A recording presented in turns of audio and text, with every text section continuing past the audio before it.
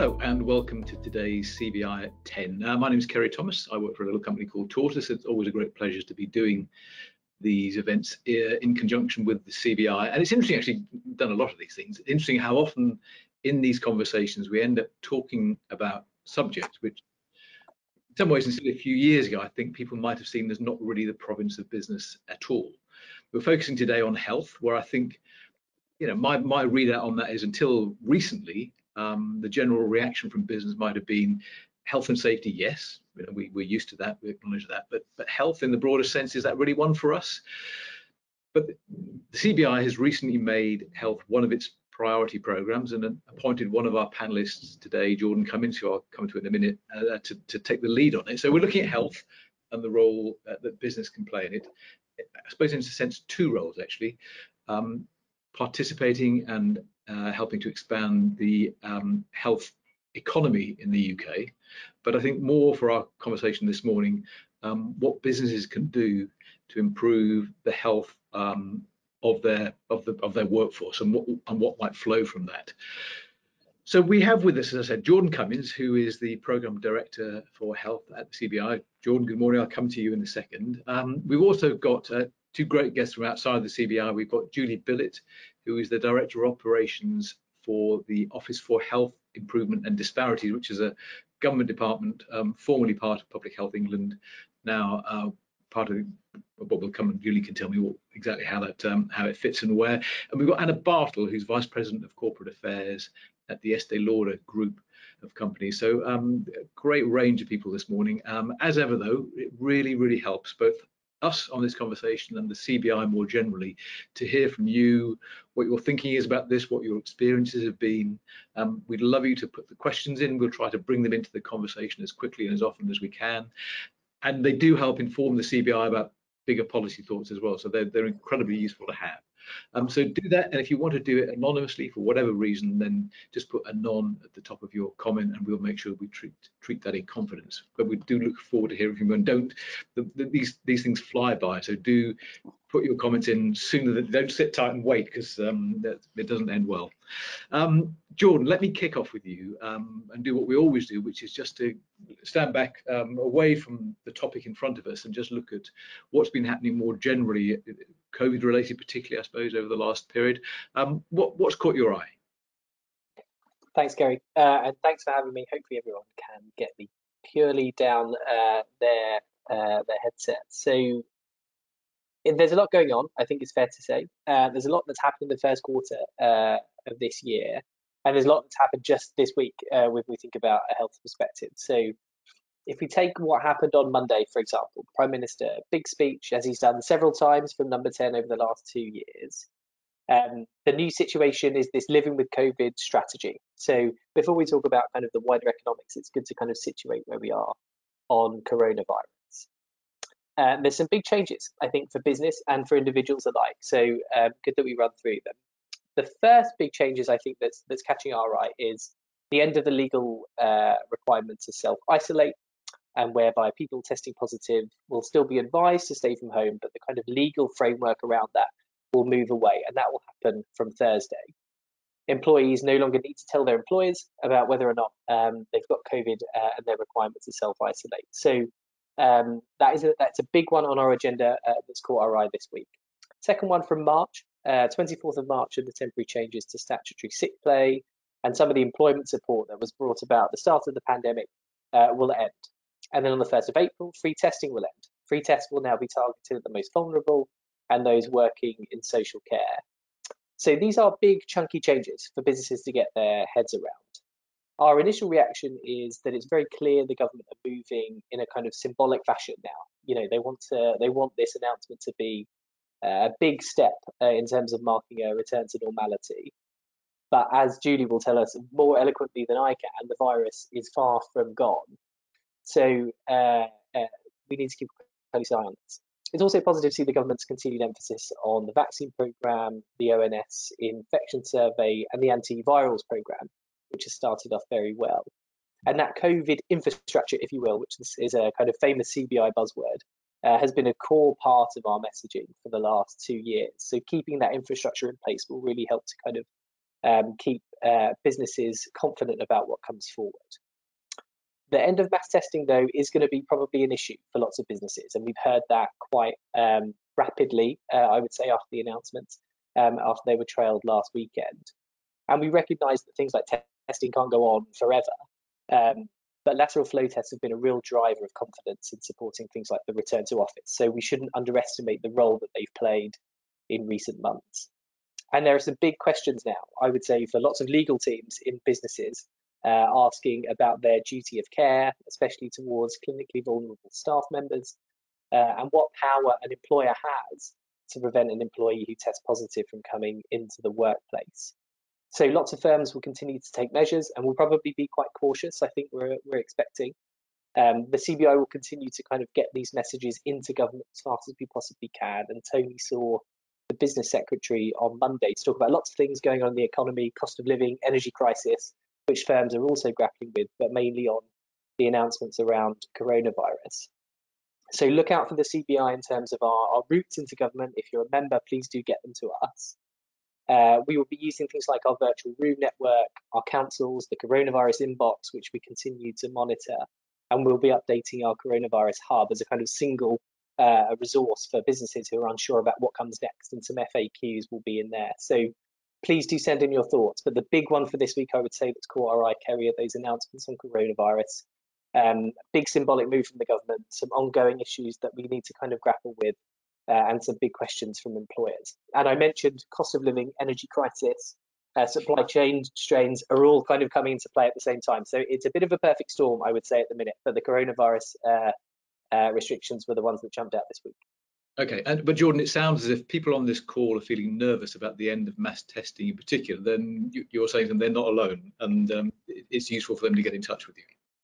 I think so. It's lateral flows as a function have become a staple of all of our lives for the last however many months.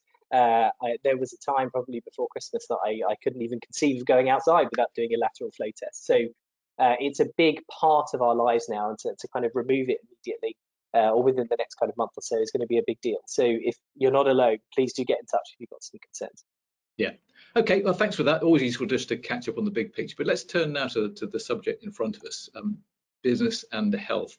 I think when we come to Anna in a bit, she might challenge my idea that business may not have seen this as the problems of business, but we'll come to Anna shortly. But from the CBI's perspective, Jordan, what was it that led the CBI to designate this as a sort of important policy area and to put you in charge of it?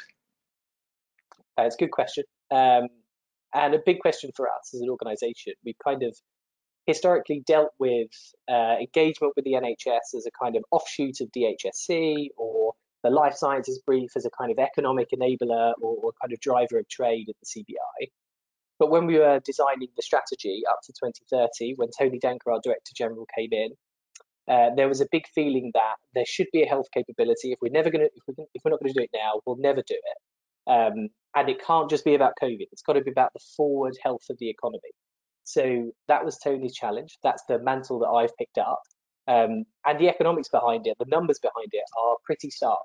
Pre-pandemic, if you'd asked me if we were valuing health enough as an economy, I would probably say no.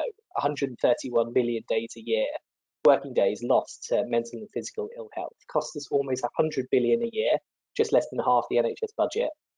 And there are now 500,000 more people inactive in the labour market, not looking for a new job, a big chunk of which is probably attributed to health as well. So the numbers behind this are huge. It's a huge drain on the economy, mental and physical ill health. So we think that there is a big opportunity for us here. There's a big opportunity for members to be more actively engaged. And even beyond just the kind of obvious things around infection rates, emerging from the pandemic, mental health challenges were exacerbated, inactivity skyrocketed, and financial well-being for lots of people took a real hit. We've had 2 years of people's livelihoods in many cases being brought into question. So we're coming to this from a kind of how can business help perspective. It's not just about market making, and I'm sure we'll get back to that later. And one thing that we're trying to grapple with is the kind of upstream, people in their place of work can't be viewed as completely detached from the downstream, hospitals and primary care. They are inherently linked, but for decades they have been spoken about, definitely in public policy senses, as completely separate They require different diagnoses. They require different amounts of money. They shouldn't be linked. And so I think there's a fresh approach now needed from looking at the upstream and the downstream in a better way. And if we just think just for 1 minute about what a business could do on health, if we think about where we were on climate a few years ago, when everyone was saying there is this seismic, huge need, there is a consensus that we need to get to move us away from the conversation about this is a cost, to moving to a world in which it becomes competitive advantage.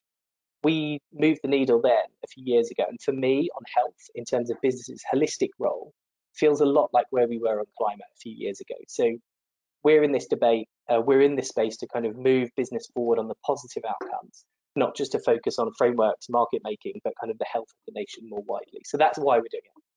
Yeah. And do you think we're in a position already where particularly maybe younger employees coming into an organization will come with an expectation that the business will have their well-being in the sort of full sense? You made clear already that we're talking about both mental and physical health today, in the same breath. But is that now sort of set as an expectation, do you think? I think so, very firmly. I've got lots of friends who work in very traditional industries like legal services, who have had more kind of internal revolt about their health offer in those kind of industries than they've ever seen in the years they've been working there. In fact, I read this morning that Clifford Chance have just been challenged to get a chief happiness officer by someone that they're trying to recruit. So these roles, chief happiness officer, chief medical officer in traditional industries, they're going to go through the roof. We're going to see lots more of them pop up as people take it more seriously. And it could genuinely be the line between getting a great candidate and not getting a great candidate. Firms should think about it as a core part of their value proposition to the market. So I think it's going to grow. I think if you're not going to take it seriously, you're going to lose out on talent. And if you want to be an employer of choice in the future, you really need to be good at this stuff. Great. Okay, Jordan, that sets the scene really well, and we'll come back to you shortly. But thank you so much so far. Let me come to Julie. Julie, maybe you can just give us a sort of elevator pitch on the Office for Health Improvement and Disparities. What's just in a few sentences? What's the role within the NHS or within government? Sure, thanks, Kerry. So, as you mentioned at the outset, the Office for Health Improvement and Disparities is a newly created body which was set up following the sort of disestablishment of Public Health England, happened towards the end of last year. And our remit is very much focused on improving the health of the nation and tackling inequalities in health. Other bits of the system have been moved into other places, so the kind of focus on infectious diseases and other health hazards has moved into the UK Health Security Agency, and we work very closely with our colleagues there. But this new office, as part of the Department of Health, is very much holding that baton around health improvement, really focusing on some of the issues that Jordan was talking about. Recognising that actually even pre-pandemic, some of the indicators around the health of our nation were heading in the wrong direction. Actually, things like life expectancy were starting to plateau, whereas we've been used to many sort of years and decades of ever improving healthy life expectancy, and really wanting to understand what the determinants and drivers of those poor health outcomes were, but particularly this issue of some of our communities, some of our population groups suffering particularly poor health. We know that is related to a whole range of sort of protected characteristics or dimensions around things like disadvantage, poverty, educational attainment, ethnic inequalities in health. And so that the work of the office is really about understanding, acting on those drivers and really trying to close those gaps so that we can ensure that everybody has the opportunity to really enjoy a sort of fulfilled and thriving life, of which health is such a crucial part. Yeah, Julie, I'll come to you in a second to the question of how you see business playing into that. But before we do that, you've mentioned some of the areas of concern, but without sort of mollycoddling us at 10:15 in the morning, just paint us a picture of just how severe some of the health inequalities are, as you say, regionally, across different communities. Just give us some examples of how stark the differences can be.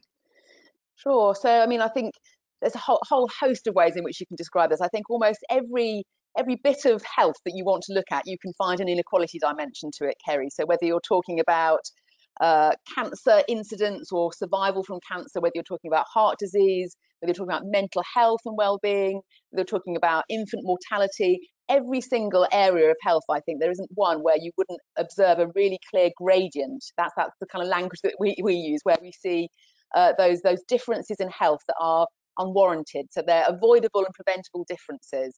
And some of those differences, I think, are very starkly manifested by geography in this country. So we see, and that's particularly very sort of the moment when we think about the Levelling Up white paper, and we know that health and well-being will be a really important consideration in thinking about levelling up of some of our communities in parts of the country where poor health, as Jordan said, is actually a real barrier to sort of flourishing economy locally, because of the proportion of people that are out of work or are unable to work because of a health issue. But we also see it at a very sort of micro geographical level. So even within, you know, I used to work as a director of public health in a borough in London, and within my borough, you would see a difference in life expectancy of 10 years between, you know, travelling just a couple of tube stops on the London Underground. So a child born in one bit of my borough would have a life expectancy 10 years less than a child born a couple of miles down the road. And I think those kinds of inequalities are just completely sort of unacceptable in today's modern society, really. So I think it's really about understanding and trying to act on those preventable and avoidable drivers of that inequality. Yeah, and if you look a little further afield and compare us to our European neighbours, let's say, are health inequalities starker than theirs? I think they absolutely are. I think you know, that there are a number of comparator studies, that, you know, OECD studies that you can look at, and on a whole range of measures. I think unfortunately the UK does come out as having some of those largest inequalities and gaps, particularly on some of those, you know, the large diseases where we see sort of early death and early morbidity. So cancer, for example, we have poorer outcomes and very, very clear gradients in those outcomes across the country. Yeah. Okay. And so let's turn to what business can do to close some of those gaps, drive away some of those inequalities. How do you come to this debate about the role of business? What do you think the position, the role of business can be in your world? I mean, I think, I mean, I'm so excited about this conversation and sort of the sort of agenda that Jordan articulated, because I think the role of business is enormous, actually, Kerry. I think a huge contribution, and perhaps I know Anna will come in and tell us some of her fantastic experience in Estee Lauder, but I think it is a bit of an untapped opportunity. I think we spend such a huge amount of our life in work, that actually thinking about the workplace as a setting and a supportive environment that can really help people to manage their health and well-being, both physically and mentally, it's sort of a bit of a no-brainer, really, that work has a really important role to play. But aside from sort of employee workplace programs and employee well-being, I think it's important to note that work in and of itself is good for our health. There's a whole host of evidence that points to the relationship between employment and health, and unemployment and poor health. So I think it's, you know, business is crucial, and a flourishing economy is crucial to the health and wealth of the nation. But I think, you know, we'd go back to someone like Michael Marmot's report around health inequalities, where he was very much focusing on a whole range of sort of social and economic drivers of health and well-being in this country, and noting that yes, employment is important, but what is also important is good work. And by good work, we mean things like, you know, fair pay, good terms and conditions, a supportive environment, an inclusive environment, you know, equitable practices in terms of diversity and inclusion in recruitment and retention, a whole range of things which mean that people feel like they have a purpose, some autonomy and control over their working lives. I think all of those things are really important, as well as the more specific, purposeful health and well-being type programs that employers can also consider. Great. Okay, Julie, we'll definitely come back to you very shortly, but let me just bring Anna into the conversation. Anna, good morning. Good to have you here. Hi. Before we come to Estee Lauder and your experience as a company, or what you've done as a company, I mentioned that we were talking before the call started about my sort of framing of the issue as something that business might have thought not really our job until relatively recently. You had a slightly different perspective on that. Just remind me what it was. It was just through my own personal experience, because some of what we've seen emerging in business today, and the very purpose of this conversation this morning about the role of business in health and in wider society, got me thinking, because I actually spent a lot of my childhood in Port Sunlight. So my grandfather worked for the Lever Brothers factory, and they were employed in the and accommodated in the Port Sunlight Model Village. And I also consulted early on in my career for the Cadbury family, and obviously they had set up Bourneville. So this kind of Victorian philanthropic concept of caring for workers and understanding that not only was it morally and ethically the right thing to do, but sort of understanding that causal link between a better, happier, healthier workforce would be more productive, and it becomes this virtuous circle. I think that they were onto something. Obviously, what we're seeing today is a much more progressive, inclusive, more just modern iteration of that, but I do think that there's a certain amount of resonance in that history, just because of my own personal experience and having benefited from it. So I very happily find myself in an incredibly progressive and supportive global business, the Estée Lauder companies. It's had a 75-year legacy of really putting values into action, and very genuinely and authentically putting people, positive impact, and inclusivity at the heart of everything that it does. Today, we have this very publicly stated vision to be the most inclusive, diverse, and equitable beauty company in the world. And so that's a public declaration that we've made, and we have to do everything that we can to stay true to that. It can't just be empty words. You know, we've got to be modeling and practicing the behaviors on a daily basis. So even though we've had this 75-year legacy of you know, a commitment to these ideals, and we define ourselves as a beauty-inspired but values-driven company, I think that you could really look over the past couple of years and the response to the pandemic at a good sort of snapshot at how we channel some of that. So very, very early on in the pandemic, we set up our own dedicated global medical advisory board of incredibly eminent, world-class medical professionals, one of whom had been the former health advisor to Barack Obama, and then lately worked with Biden, and then their equivalents in all of our main regions around the world.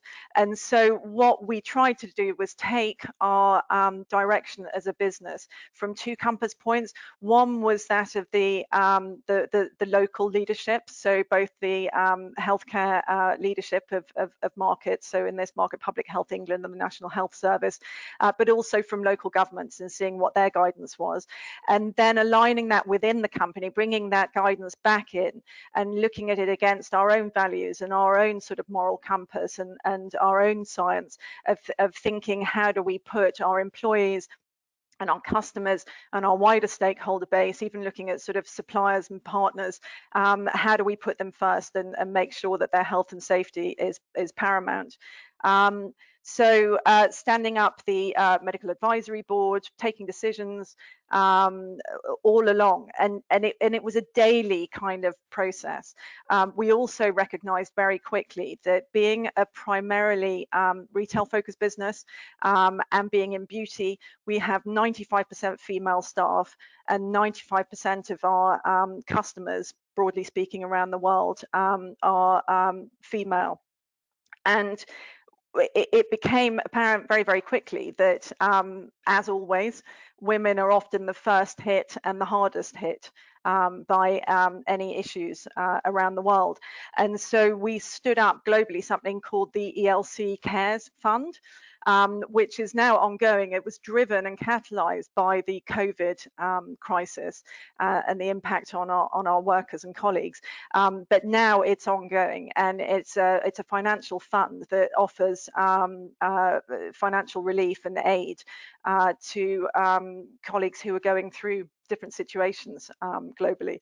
So Anna, let me just jump in there, Anna, because you raised a load of interesting things. And I think one of the things we might want to get to on this call is just the sort of practical steps that people can take if they're interested in sort of pursuing this agenda.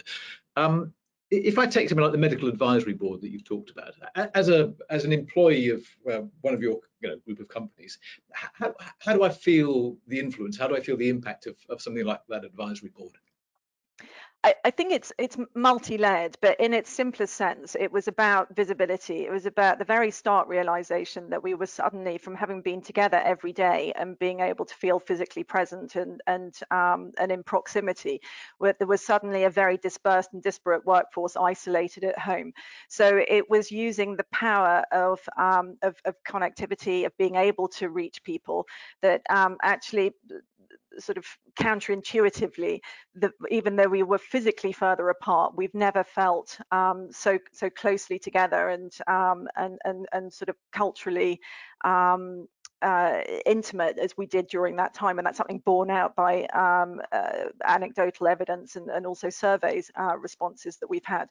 So what you might see is we've got the company intranet, and you would see health guidance coming out, but written in a tone that was very, very personal and human and empathetic. Trying to recognize people's fears and allay them, trying to sort of tread that very delicate line between scientific sense and practicalities with an emotional sense backing it up. And I think that we did a very good job of that. But then it was also very practical, being invited to frequent seminars where you could have first-hand medical advice. We also had a provision for a long time where you can have an online GP. So that's through an app on your phone. So that was already pre-existing. So we were, listening to guidance about from Public Health England about people that had issues should still use the medical services, but trying wherever we could to ease that burden by reminding people about the provision that we have ourselves. The medical advisory board that we had, and we still do, they're still very much present today, but they took an attitude of a holistic sense. They didn't draw a line between mental health and physical health. It was just health. And so whilst in the first instances of the pandemic, there was obviously a great emphasis on physical health, that then evolved into more of a focus on mental health and recognizing, the fear and isolation and an impact of working from home, which many describe as more like living in the office. So just trying to constantly tune in, lean in, listen, be two-way, and just do the right thing. We've got an incredible leadership. Fabrizio Freda, our CEO, is amazing, but has an incredible leadership team behind him, all of whom were very, very physically visible. I wouldn't say physically present, physically visible. So they made themselves obvious and accessible, and that really helped breed a culture that was very positive. And Nancy Mann, who is our global executive vice president of citizenship and sustainability, she has this saying that I love, because I think it encapsulates everything, our whole attitude. And she says it's never wrong to do the right thing. Okay. Anna, thank you. I'll come back to you shortly. I want to just come back to you, Julie, because we had a question in from Philip Webb, which interested me, because I think it gets to the heart of this point about where business fits in all the, in your part of the forest, there are a number of different actors, obviously, and many, many different actors. And I think Philip's question is really about where business fits in that. So he says business has a role in the creation of health, wellness, well-being, and wealth.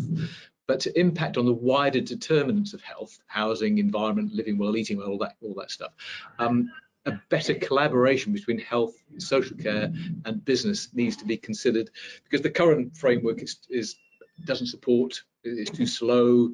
How do you think about? Oh, you've got all dark on us, Julie. But how do you think about how business fits into those, particularly the framework of health, social care, and all those wider determinants that so impact our health and well-being? Yeah, I think that's a really good question, and I think I feel quite optimistic about that being something that will become hopefully easier and clearer going forward. I mean, I don't want to get into sort of bureaucratic discussion about changes in the health system, but the creation of what sort of a focus on what we call increasingly population health, which is about it does what it says on the tin, really, thinking about a health of population, in a place, in a community, and what are all the kind of various actors and factors that contribute to that. And the NHS increasingly is organising itself on those sort of in a more collaborative partnership way, working very closely with local government as the other key kind of statutory actor within a place, and also seeing that as a kind of partnership endeavour with a much broader and more diverse sector of stakeholders, I would say, Kerry. So there's a lot of kind of, I can see it sounds like very bureaucratic language in there, but I think this notion of collaboration in a place amongst different and diverse partners is actually going to be a really kind of key part of the future of what we are calling sort of integrated care systems. So that's health, social care, voluntary and community sector, local government, and the organisations that make up a community. And of course, business is a really critical part of that. And so I think up until now, I think that, the ways in which business has been able to kind of engage and navigate those relationships at a local level has perhaps not been very apparent or easy. But I do feel optimistic with these changes and the development of those sort of integrated care systems. That does present a real opportunity, and I would really encourage businesses that are interested in pursuing that kind of collaboration and partnerships in sort of making those approaches at a local level through your health and wellbeing boards, through your integrated care systems, because I think you will get a very positive reception to those approaches now. So we're talking really, Julie, about business recognizing its civic function, as well as its, so not just the business of business is business, but actually absolutely a civic role that absolutely. I think, Kerry, I mean, we've talked a lot about perhaps what you might term a sort of more classic role for business in terms of employee health and well-being and a focus on their role as employers. But I think there's a huge role for business, absolutely, in terms of them being part of a community and their civic role and responsibilities. So thinking about being anchored in a community, thinking about employment, and how do we extend the sort of pathways into employment through business, reaching into some of our more disadvantaged communities. We want to come back to the issue of inequalities, for example. We want to think about procurement and supply chains and thinking about using those levers to drive a focus on social value, on health equity. I think there's lots and lots of opportunities for business in all of its functions, not just as in its employer function. A phrase that we use more in the public sector is this notion of being an anchor institution. And I don't know whether that's a phrase that resonates or is recognised amongst business more widely, but it's definitely about recognising that broader contribution, that civic duty, and the tentacles extend very broadly, I think, into the community, and there's multiple ways in which business can contribute to the health and wellbeing agenda, I think. Yeah, okay.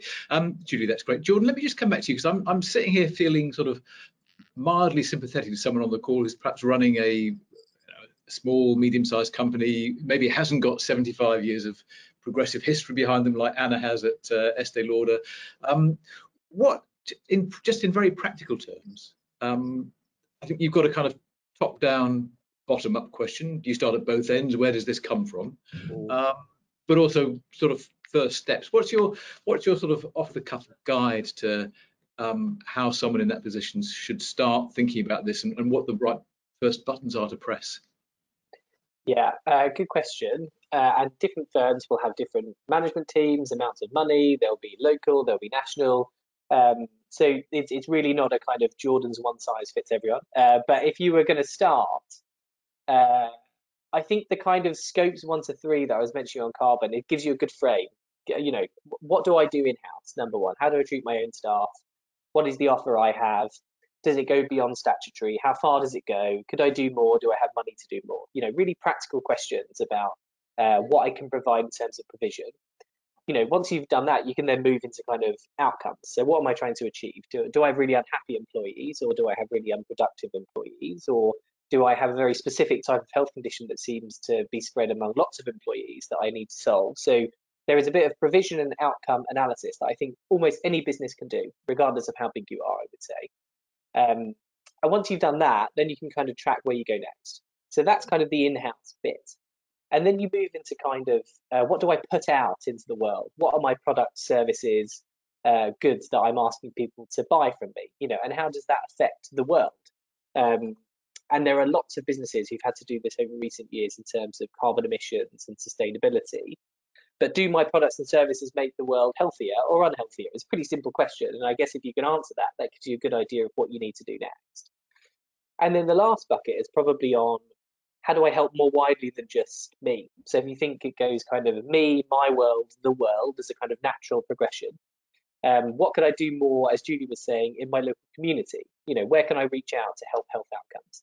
And it doesn't have to be seismic stuff. You know, you don't have to cure leukemia in a whole region if you're a single business. We're not asking you to do that.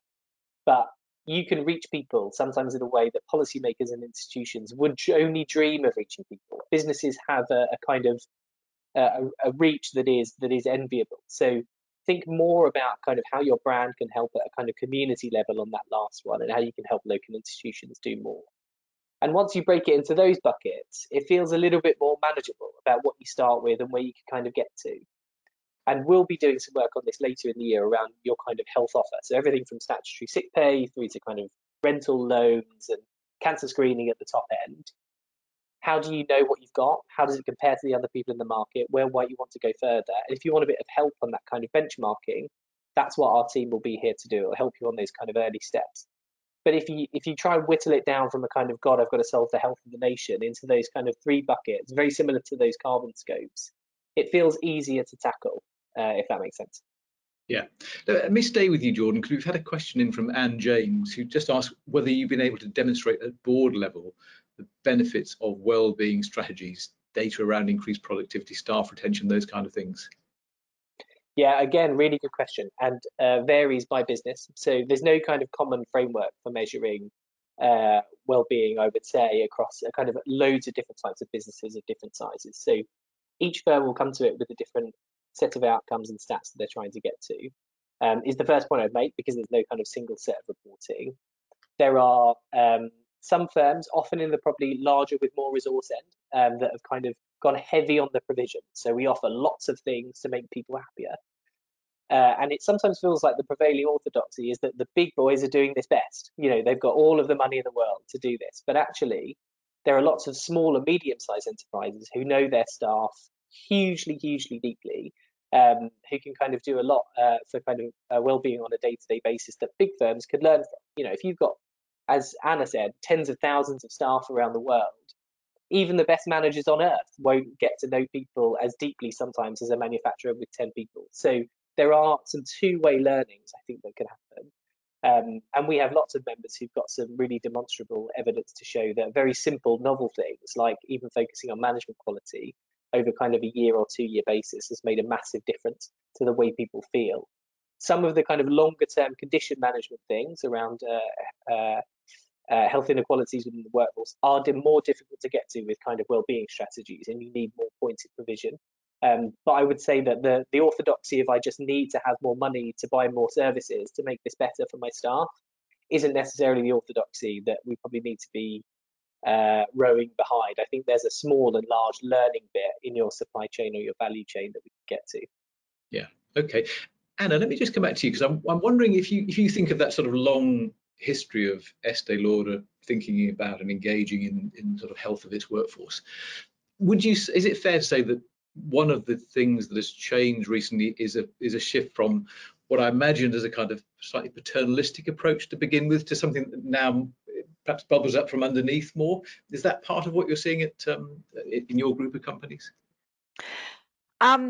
Well, first and foremost, we were founded by a woman, and we primarily serve women. So paternalistic isn't generally a term that gets much airtime here.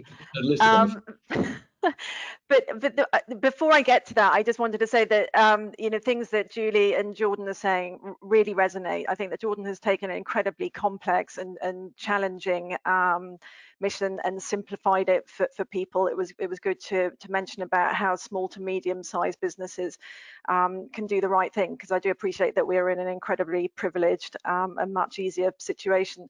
But to Julie's point about civic brands being present in the community, That's something that we fundamentally believe in. I am emphatic in my commitment and my belief that corporate brands should be playing a role properly in society, and that starts literally within the geography of where they have a footprint. So, for instance, in London, we're situated in Fitzrovia, and we make sure that we support local businesses, local schools.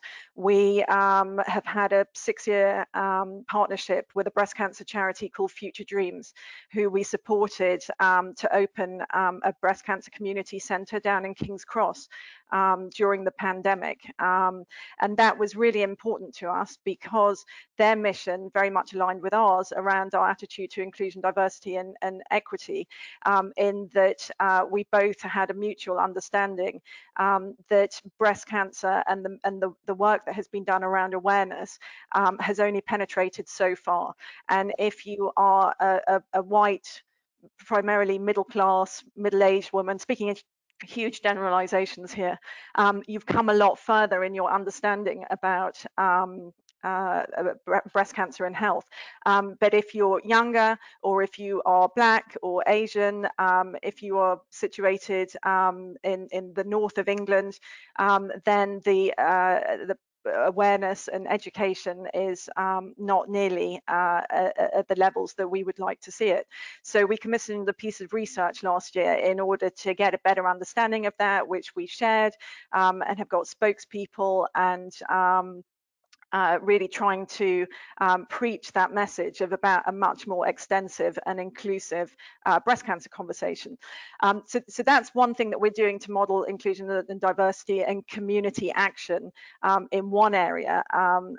But I wanted to go sort of further back and look also at the commitments that we have made with education and literacy at early stages, because I think that most people would understand the link between, good academic attainment and grounding to having healthier outcomes ultimately. So we believe that we're sort of working at both ends, doing things for women's health now, but also investing in young people's education and working with the National Literacy Trust around reading and so forth. We've got facilities down in Hampshire as well, where we have been putting libraries back into schools, for instance. And then we make sure that we have relationships with the local constituents and the relevant members of parliament down there, so that they can understand what we're doing, and we can mostly understand what they need and what their constituents are looking for. But we're very, we're not the kind of the civic hero. I am very realistic about what we are able to achieve, and it can all sound very slick and very ideal in a short format like this, and it's far from it. There is always much more that we can do, but at least we're trying. Indeed, Anna, thank you. We're actually racing towards the end of this, as I knew we would. Julie, let me come back to you for what may well be the final word. As you sit there listening to this conversation, we're talking a lot about what business can do, is already doing, could do better. What are your thoughts on what the NHS could do better, the social care system could do better, government could do better, policymakers could do better to locate business within this conversation and sort of foster those relationships? Yeah, really good question, Kerry. I mean, I think it perhaps comes back to the earlier point about just more. I think talking about this, more leadership on this agenda, more visibly recognising and talking about the contribution of business into the health and well-being agenda, and brokering and inviting in, if you like, those relationships between perhaps the sort of statutory sector and the sort of normal sort of structures that we will recognise in terms of NHS and social care and business. I don't think we've necessarily made it easy at a local level for those relationships to form in a very deep and meaningful way. But actually, just in a very small example of that, in London, where we've been focusing on the COVID vaccination programme, for example, we have forged fantastic relationships with business as a way, exactly as Jordan said, of reaching communities we couldn't reach on our own. And I just think there's some very practical, tangible ways in which those relationships being built more deeply between business and the NHS and social care, there will be a myriad of opportunities for some practical, tangible things to happen and for differences to be made. Great. Okay, Julie, that's a great note to end on. And we are now at the end of today's conversation. I want to thank Anna, Julie, Jordan. I think just sort of standing back from it, what strikes me, just reflecting on my own experience of work, is that I think, which is quite long now, when I came into the workplace, I think I would have been like, the common feeling would have been that your workplace was likely to punish you if you became ill. And so it's really kind of striking and quite heartening to have a very different conversation where that may exist in some tiny pockets, but what we're really talking about is how a supportive, engaged, progressive workplace can be good for itself, be good for the business, but also good for its employees and good for civic society as well. So it's been a really fascinating conversation. It seems like there's real scope here, so great to know that the CBI is through Jordan sort of tucking into it. We are back this time next Wednesday, for a conversation about the Go for Growth campaign, looking ahead to the Chancellor's spring statement, which I think is on March the 23rd from memory, but that's next Wednesday. But thanks for your company today, and we'll see you very soon.